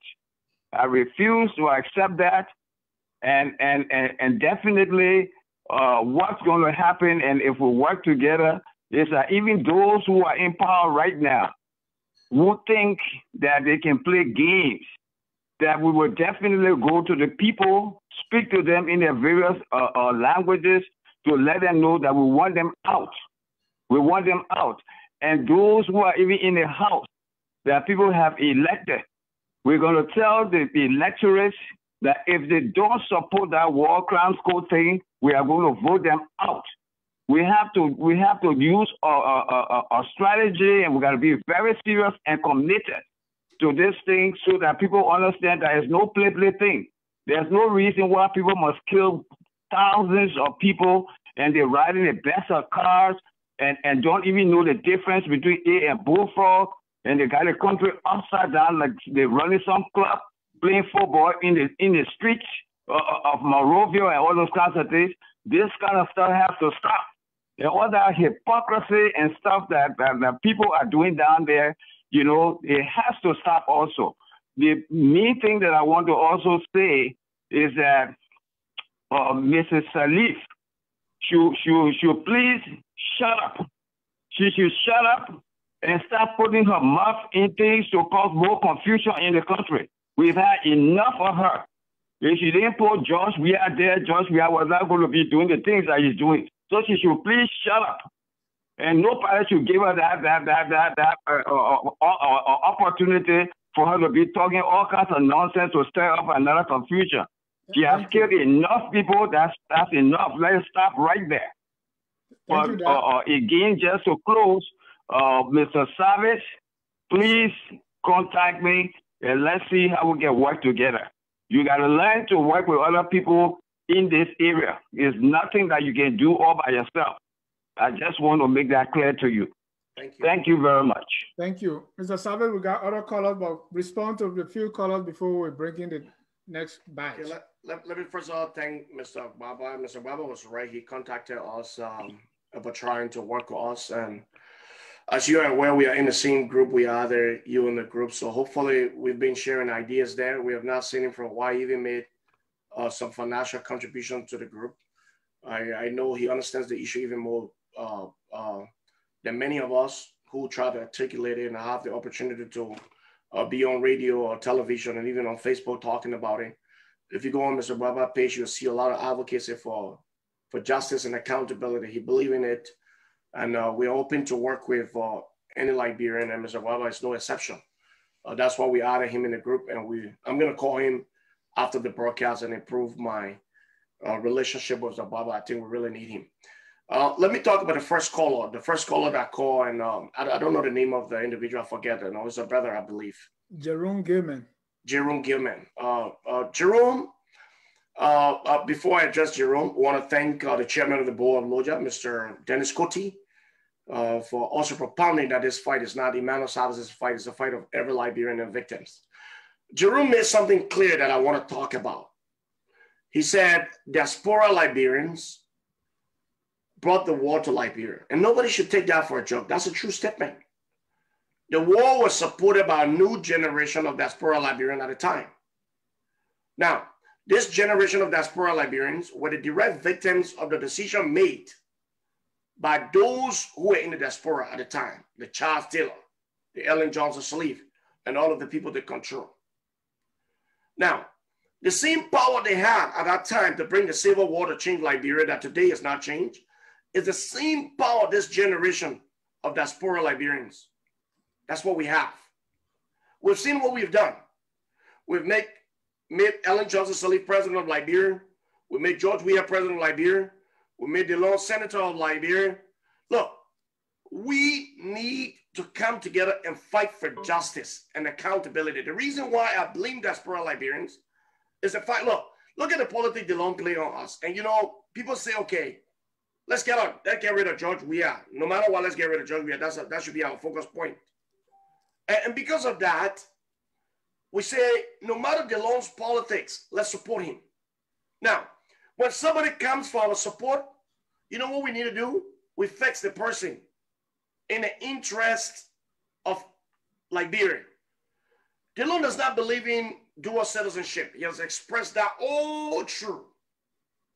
We are victims of the Civil War. The system says a Nigerian man can come from Nigeria and become something in Liberia and keep his citizenship in Nigeria and be dual and serve in Liberia. But a Liberian born or natural Liberian born cannot serve in Liberia if they take citizenship elsewhere.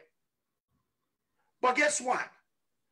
We sat there, and I'm not saying DeLong's a bad person. We sat there, and thousands of our brothers and sisters buy the argument that DeLong is right. Let's support him. Now, we'll come back later and solve the problem with patching holes. And those holes will burst again. We had the opportunity to fix DeLong. But people's target is on George Weah. Rightly so, the brother is incompetent. We understand that. But are we fixing the system by adding discrimination to the process of what we need in Liberia? If somebody sounds like that to you and you still support them, you know what it shows? It shows outright hate to the incompetent George Minor Weah.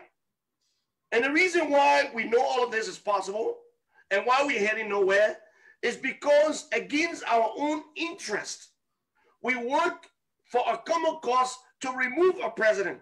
And that is the target of diaspora Liberians at this moment. Are they going to succeed? Yes, they will succeed. But they will come back, my brothers and sisters, and believe that the system is yet to be fixed. What I'm saying is, let's get together. Let's fight for what is right. We cannot stay here and thinking that these people are out there fighting for us. They are not. Just yesterday or the day before yesterday, a candidate against a CPP candidate, so is Evan Snow against Sandra Johnson, even though Sandra Johnson is not a man we're hunting. It's part of the CPP, so you know the group of CPP candidates and what they look like. I don't have to school anybody about it. Now, DeLong is now with Mr. Edwin Snow, and they're intimate brother, and you know, they lied, the godfather of Liberian politics, Mr. Snow. There's some sort of collaboration going on. What we don't understand is we think that these people got ideas based on the fact that they are part of, maybe they are conservative or they're liberals. They're nothing. They got two things in common. You corrupt. No idea. Absolutely none. You corrupt. When it comes to the one economic crimes code, they pretend like they want it. They don't want it. The reason why these people get away with these things is because diaspora Liberians refuse to address the fundamental problems in Liberia. We have decided to target. Go ahead, bring something to your attention. River says Pro said Liberians will ridicule you if you criticize DeLong. Go ahead. Well, I've worked with DeLong before, and I've seen some outright dishonesty from him. In 2018, I was in Liberia. People want us to support what they support, when in actual reality or in actuality, we have seen and experienced who the person is. I give DeLong $1,000 United States during his first elections that brought him to office, based on the fact that he was going to support war and economic crimes code and support dual citizenship in Liberia. So we meet in the middle somehow. At the end of it all, he supported a bogus dual citizenship that says that you cannot compete for anything in Liberia. Outright discrimination. And part of what he classified as his reason is because when you steal money, you go on the other side, you won't get it. You can't get it. Because the man go on the other side, you can't get it. I was in Liberia in 2018. I printed a t-shirt and talked to Dallas DeLong. I went to him and gave it to him. Please join for the rally. DeLong promised. I don't want to tell you what I gave him again after that. DeLong promised that he was going to be there. 2 days before the election, the rally, I called DeLong. DeLong said, don't worry, Savice, I'll be there. A day before the rally, I called DeLong about 6, 7 times. He didn't answer, returned my call in the evening and say he was in Grand Bassa in the meeting. He's going to be there. The day before the rally, we appear at a center where we talk about elections in Liberia. We talk about everything, including the war and economic crimes code. And he was one of the speakers. Do you think he showed up? No, he never did. He never did. Let me bring my 2 last callers, Mr. Savice. Go ahead. Since their time is running out here. Henry Brisbane, if that's the number. Henry Brisbane, you are live. Henry Brisbane, that's the name? Yep. Yeah, go ahead, you're live. Okay. First of all, let me say thank you to you guys for bringing me on. I've been following Savice, Emmanuel for a couple of times now. And I still get issue with Emmanuel. And the issue I get with Emmanuel is, I asked him the last time, he made some Google prediction before President Weah could take power. He told me President Weah was going to be president. And I believe him. He pushed about a war crime code. And I had a problem with him. And I asked him, I know he's sitting right in there. I said, I got serious issue when you talk about the war crime code. You're only talking about people that are killed during the Civil War. How about my people? The 13 people that were killed on the war, on the pole, and your people were jumping on the street, telling us that our people were ruled. How can you solve that, Emmanuel? Because I got my children. I got 5 kids in America here that are watching you. You're preaching the right war, but you're not singing you are not singing good song for my kids to get justice, for my grandchildren and their children. So, Emmanuel, I cannot believe in you. So this is my question to Emmanuel State. He hadn't answered that. I saw the Liberian people. I was scared. I saw the Liberian people jumping on the street, accusing my people to become a role. And they killed 13 people. So on the poll, where you think we're going right now? Can you people please answer that question? Because I'm still here. When I open my eye, I can't see my people. I get a video of you people. Yeah, hold on. Your parents were running on the street. Yeah. Mr. Brisbane, when you said the Liberian people were jumping in the street, how many? That's a lot. That's a lot. What's saying? Nete umo bon soya, ro, Congo umo bon ro. Okay. So you see that, and you were happy. So now, don't wear the table today. So can you probably answer this question? Because I get my kids up to now 25 years, we can't go to that country.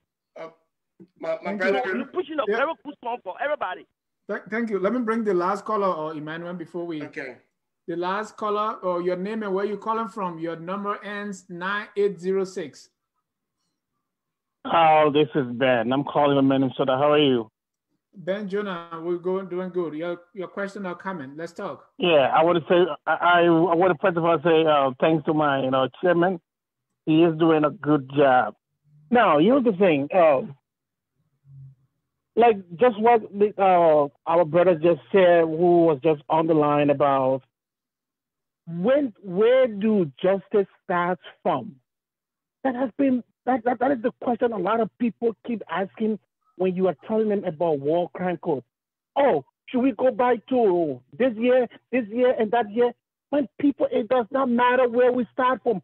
Once we have a beginning, we must have a beginning. That's what is important. If you can join us in this, and if this one can be successful, it means that any other crime that was committed in Liberia, we can go after it as well. But this issue about, we should not start our advocacy from 1989. We should start it from the Rex Riot. Guess what? Somebody will come out and say, oh, even we should go to 1847. We need to have a beginning, and that's all we're saying. This is the time that we decide to start from here. Thank you, Mr. Ben, as soon as you is from Southtown, you want us to go back to the Southtown War? Right. I mean, come on, people. We have to start from somewhere. All of those things have happened before in Liberia, but during our generation, we decided that we're going to take this off. So it is upon every Liberian to join us. And once we are successful, I mean, then, yeah, man. Thanks for having me. Thank you. Mr. Savice, just wait. Let me just take the last two callers. Go ahead, sir. And the two callers, please, you have 30 seconds each. Let's start with Willie DeLong, because Willie DeLong, and then we'll have Pape Flomo, and then we close the phone lines for the night. Willie, you're live. Okay, yeah. First of all, I just want to thank Mr. Savice for his efforts, and I think that's a noble cause when it comes to our republic. I mean, that's something that's much needed. I always tell people that in our country, I've never seen anyone go to jail for stealing money, and some example has to be set. Like you see the good job that they're doing in Sierra Leone. Some example has to be set so that once that precedent is set, people will be more afraid to do such a thing, and then that may curtail the corruption in society. My question in this is just, what kind of reception are you getting from the international community? I know you're going back home and you're fighting the powers that be, but sometimes I also feel that you have to lobby, the powers that be on the international scene to apply pressure on the powers that be in Liberia, like they did to get Taylor out. If you can do that to get the court placed in Liberia. So just want to know what is the reception like, and also commend you and tell you to please continue the fight. Okay? Thank you. Pape Flomo, you are our last caller for the night. Yeah, thank you very much for having me. I like the exuberance and the forcefulness, and then the strength that Emmanuel Savice brings to the table with regards to war crimes court. But I'll be very honest with you, Mr. Savice, he's fighting a losing battle. I mean, it's tough to say. I know people don't get it, but he's fighting the losing battle, and I'm saying this because of this. The Liberian people themselves, they do not have the appetite for war crimes. They don't even want war crimes court. If they put on the war crimes court, they would have voted for Charles Taylor, then Ellen Johnson Sirleaf, and then all these other people voted for Yeke Koluba. I'm telling you, if Bud Naked was to run for a senatorial position to the representative position, that may win. Prince Johnson is there. They are always voting for him massively. And the very CPP that he is depending on, because he said he saw DeLong talk to him about war crimes court, the very CPP, the constituent parties within the CPP, they are flooded with people who do not even want war crimes court. They only say, they only lip service. Oh, when we come to power, we'll bring war crimes court. Georgia does not want to institute war crimes court, but we will do it. It's only palatable to the Liberian people so that they can vote for them. So it is a losing battle. Look, there is no way these people, especially the CPP, there's no way you can depend on them for war crimes because their very party is flooded with people. Look, someone like Sandra Johnson that was just beaten recently in Bomi County. Sandra Johnson is on the warlords, and Eddie Snow won. And Eddie Snow, the very person that won Eddie Snow, he was part of Charles Taylor. He married Charles Taylor's daughter. Why would this one want to institute war crimes? I mean, I'm sorry to say, he's just fighting a losing battle. It's not going to happen. But I wish him luck, though. Thank you. I wish him luck. Yeah, thank you. Thank you. Emmanuel, you can begin with the last. Yeah, I'll start with the last caller, and then I'll get to the first caller. Last caller thing, we are fighting a losing battle, but I can understand his frustration. You seem like somebody who actually wants justice, but don't see the path to justice. What we are starting now is the path to justice.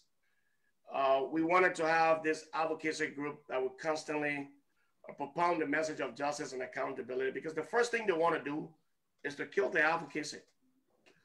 The way to kill it is to get others who believe that government should be run a different way, not placing justice and accountability on the table.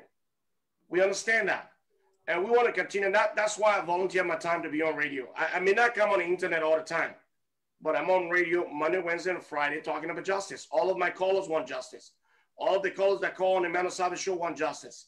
They cannot put that into the referendum, be picked up, and everybody will vote for justice and accountability. I've said to you, my brother, I don't think we're fighting a losing battle. I think we are fighting a good cause. You know, when people look at Facebook and see what is gaining attention, you see shows that shouldn't gain attention in Liberia. People lied about people. There's even one talk show that said, I raped somebody in Canada, in Australia, and I was in jail for 6 months. And the same people come and tell us, say, Joey, I killed Mabudu Yimpa. These are people just gather and formulate lies, and they sell it to people. And the literature buys it, and they take it away, and it becomes part of people's memories. It tells us the kind of Liberians we have out there. My brother, we're not fighting a losing battle. We're succeeding. And the reason why we know we're succeeding, because today we can talk about it. Today we can talk about the crimes. I can get on radio and call Prince Johnson a murderer. I couldn't do it in 1990, 1992.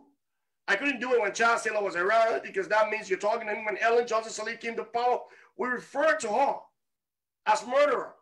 And you know what is the truth? We're advancing. One day the Liberian people will stand up for themselves. And even if justice is not realized in my lifetime, it is my hope that what we're doing is a foundation for the future. And we're not going to give up and say we are frustrated, we are defeated. We need to fight for it. And that's what we need to do. On the first call, my people, your people, and the divisiveness and all that, I know you refer to the Congo native. By the way you articulate your position, it means that you like the Congo people, quote unquote, and then the native people put the Congo people in the pool and kill the Congo people, and so the native people are rejoicing, native people are born. So you see, those are the kind of divisiveness that we need to get rid of. I understand your frustration. Maybe you're not been following Emmanuel Savice, but I tell you, the 13 men that were on the pool, they need justice. The 13 men, Samador was no saint. He was corrupt. This is a man, look, Dennis Cody put it right. It was the economic crimes that brought the war. These are people who created it. The Ellen Johnson Sirleaf. Somebody posted today on Facebook and said that Ellen administration was better than George Weah administration. Look, they said Ellen met a broken system and fixed it. I want to remind them that Ellen didn't come 2005. Ellen came 1990. The system was not the best, but the system was okay for us. If we had left even Samadou as president up to this point of our war would probably be better. That's not what we need. But the truth is, what did they come and fix? They fixed nothing by removing Samadou. Ordinary people were affected. So the whole issue about your people, my people, that is the things that we need to look at. We need to look at the fact that we are all Liberians, no matter what. The discrimination needs to stop. We need to understand that when the war came, Congo people died, Native people died, whatever people you are, you die in the war. It was a war that affected all of us. Now, when we say justice, we're not saying justice for the light-skinned people or for the dark-skinned people. Justice for those who committed atrocity. We need to look at Ellen Johnson Sirleaf and don't make that woman to write the history of Liberia, because she is succeeding in her fight for her history that she redeemed Liberia and fight to bring Liberia out of a broken system. When the first line or the headline should be, she broke the system. We're not saying it that way. We're looking at like everybody who's involved is involved in different affairs, and they're going to do whatever they want to do to bring justice. No, nobody wants justice in Liberia that is in power. Nobody wants it. They don't want it. They pretend to want it. Now, why do you think that we have all of these people? Ask them about justice and accountability. They'll tell you, I think it's good for Liberia. I think we should do it. But what is the roadmap? One of the brothers asked, what are we doing internationally? I think that's great. We've had a communication with the RCC. The RCC have told us what they can prosecute and what they can't prosecute. We intended to go to ECOWAS to have these people sue, even in our local government. We had an invitation to go to Switzerland. Because of coronavirus, we've got so many issues right now that are stalling the process. The United Nations is not looking back on Liberia. The United Nations wants us to stand up for ourselves, and they'll stand up for us. They cannot understand how we're electing all of these people into power. We need to fight for Liberia in a way in which justice and accountability become a priority. In spite of all of this, We are sitting fighting for individual power and think that we're going to change Liberia. Look, we fought for George Weah. I remember when Weah was campaigning, and I still remember the famous saying by one Liberian, like John Weah talking about Bob. If Bob can save us, Liberia will be developed today. And a man stood in the back, and many of you who follow campaign messages said, George Weah can't save us. Oh, well, Weah is not saving us today. We know what George Weah has taken Liberia. Because we refuse to address the economic disparity in Liberia, the wage disparity in Liberia, because we refuse to allow salary to be proportional to the budget, President Weah built complexes, duplexes, mansions. And it's okay because we have refused economic crimes. I'm not defending Samuel Doe. Samuel Doe was a murderer. I'm not defending anybody in the war. In fact, the AFL was another rebel group. The AFL was another rebel group. But my brother, you cannot say that native born soldier, native people are saying, so your people that die on the poor or whatever. No. That's not right to say. We are Liberians. The 250,000 that died, they matter to us. Look, Liberians, Congo may have had its time. Native may have had its time. Everybody, in fact, we got Nigerian all serving, Ghanaian serving in Liberia. We have mixed human beings. We got all kinds of different human beings serving. And we've gotten the same result. Justice and accountability is the beginning of a better Liberia, unless we realize that we will continue to use Emmanuel Savice, we'll use Dennis Shaw, we'll use Anthony Sie, we'll even use Jesus Christ, and that system will remain broken. We'll never be able to fix it. And that's what I'm pleading to all of you. You don't have to join Loja, but believe in justice, believe in accountability. And you know what that means? That means, hey, Brendan Samuga cannot be on a CPP ticket. Because that's what justice and accountability mean. But you know what? Those words are missing from politicians both because they weren't in there. You support Samuel Johnson and you say you support justice, you support accountability. Thank you, know, what's the difference between Alex Tyler and Samuel Johnson? Maybe you have not read the TRC report, and let me tell you. 6.31. Emmanuel, can you hold on a little bit? Go ahead, sir. Yeah, thank you. Dennis, I'm breaking protocol here. We have a caller that's been making effort for some reason they couldn't get through. Caller, if you can hear me quickly to the issue. You have 1 minute. Oh, okay. My name is Josiah Jokai. I'm calling you from Danbury, Connecticut. And I just wanted to quickly say that I've been following Emmanuel Savice very well in his fight for the establishment of war and economic crimes code in Liberia. I agree with almost all the things that he says and does. You know, there's no way we can evade justice and then expect to have genuine reconciliation and development in our country following the mayhem we experienced, the war, the destruction, the murder, and everything. But this is the issue. There's no way Emmanuel can succeed, you know, I mean, his institution, without taking leadership on this issue. There is no concerted national effort. We don't have the amalgamation of institutions with the interest for the establishment of such courts. So if Emmanuel can take leadership on this issue, firstly, bring together institutions that are interested in bringing justice following the crisis in our country, bring them together in a diaspora, ensure that there is a leadership instituted to take this on, and then such conglomeration of organizations can work with the institutions, the interest groups on the ground in the country, bring them together to pursue this critical national cause. He can't just succeed the way he's proceeding. He will create awareness, he will sensitize certain people, he will reach out to certain segments of our society, but it is not going to make the kind of impact that is required because of the different political interests. The people, many of the people who are subject of this prosecution are people who are in national leadership. And there is no way that we can be taking up issues with them individually and then want to look in their classes, their skeleton and everything as institutions, as individual, and then we succeed in making sure that the code is established. What we need to do is ignore what they're doing and then focus on having a concerted effort, a common front to pursue this thing. If you have a mobilization in place, like the way you have political movement in the country, like the current experiment that I call the Delon experiment, which just emerged in recent time.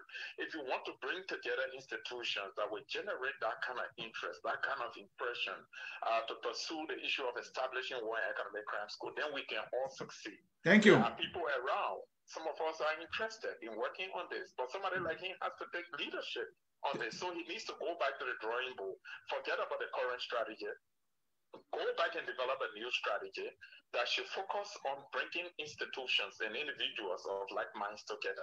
Thank you. Pursue this thing. Yeah. Thank you. Thank you. All right. Bye-bye. All right, Emmanuel, you just listening to the caller there. People are demanding more leadership. It seems to be some people don't see that much from you yet. I'm like, you are out of breath yet. I know, and Josiah, I've got a lot of respect for Josiah. I mean, he's a distinguished Liberian. But you know, there's nothing you do that you don't get criticism. I've done a lot on my own for justice and accountability. I've spent my family money. You know, I've bought radio stations equipment to be able to sell the message to Liberians. Have you heard about Punch FM not getting their frequency? No, I'm just hearing this. No, they did not give them the frequency. You heard about that? Well, that's with what's the brother name in Liberia there? Oh, you're talking about Patrick Hunter?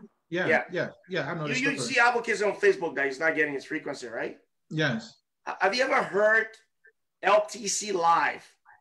Liberia, LTC. You know what LTC is, right? No. It's what it was before the Emmanuel Savice show. So we applied for a permit. We sent radio equipment to Liberia. My money, I spent 39,000 United States dollars to send those equipment.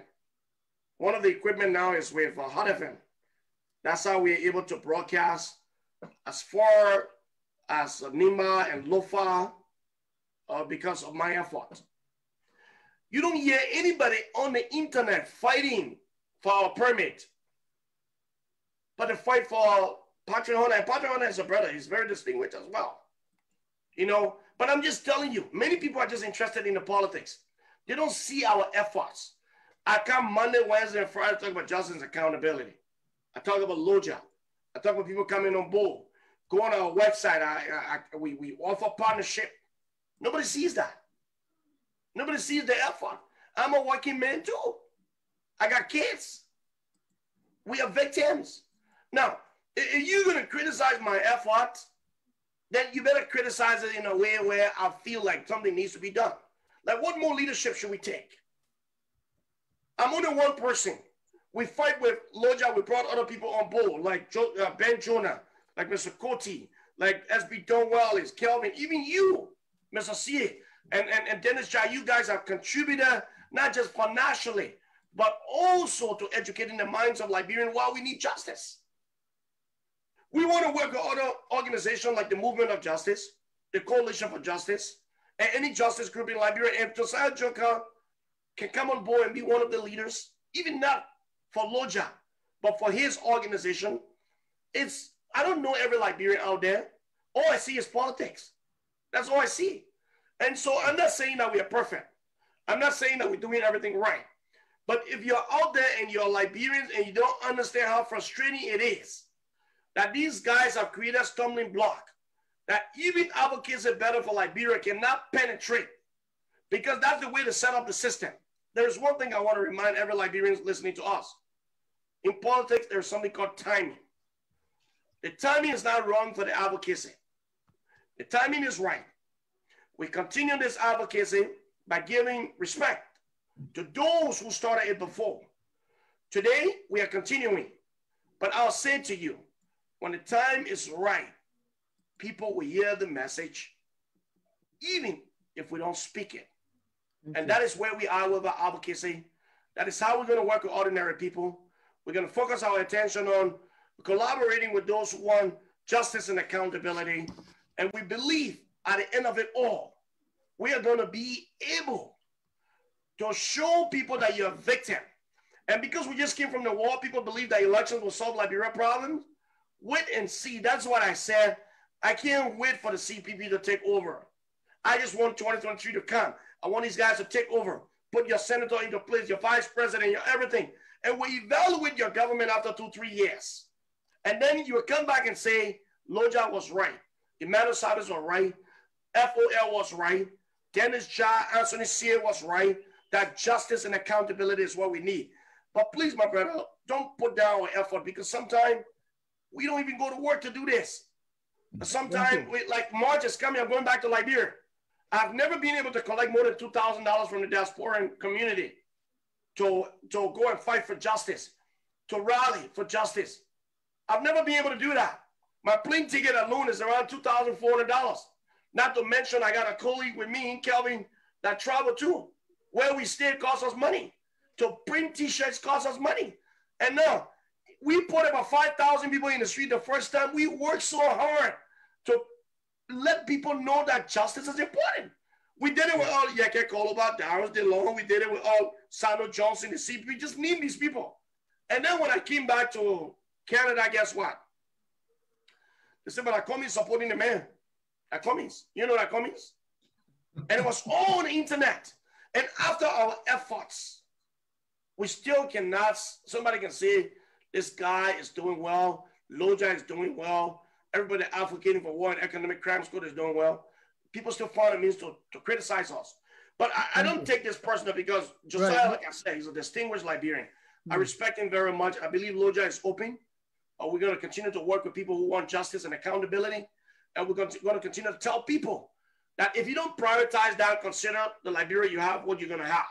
And that is what it's going to be. And I'm glad that we're able to send this message out on this enviable platform. I want to thank you very much, guys. Appreciate everything that you've done for us, for justice and accountability. Thank you so much. Mr. Emmanuel Savice, your advocacy is highly distinguished among all other advocacy. I'm not saying it lightly, and even those who disagree with you respect you for your advocacy. You are one of the few Liberians who has demonstrated true advocacy. We see people holding onto their political side and would not dare open their mouth to criticize that side because of politics. But for you, it's different. When you see the need to throw that punch, you will throw it because you want one thing, justice, and maybe two things, justice and accountability. Because you believe that when we get those two things, the Liberia we want, that Dennis Jack called the glorious land of liberty, shall be ours. Until then, folks in cyberspace, we will beg your indulgence to conclude this broadcast here at Focus on Liberia, where we educate, we elevate, and promote all things Liberia. We have a song, and that song says, we are all Liberians. Whether or not you support Loja, or whether or not you support justice and accountability, you are still a Liberian. And when that dragnet of justice is coming, beware, it will drag you to the dungeon of justice. And there, we all will celebrate the justice we all need. For we need this justice, and if we do not have the justice, you will see the killings will continue to go on, as in the case of the auditors. Do you want me to continue? No. Listen to that song. It says, we are all Liberians. Maybe it will remind you that that country was a little bit peaceful until the guns started firing. I don't want to make Dennis Jack cry yet. So folks, bye-bye. My name is Anthony Sear. Emmanuel Savice, thank you. Let's do the quiet too often here. This message won't go forth. We need justice, and we need it now. Thank you, folks, and bye-bye. We are Liberians. Liberia is our home. Liberian people.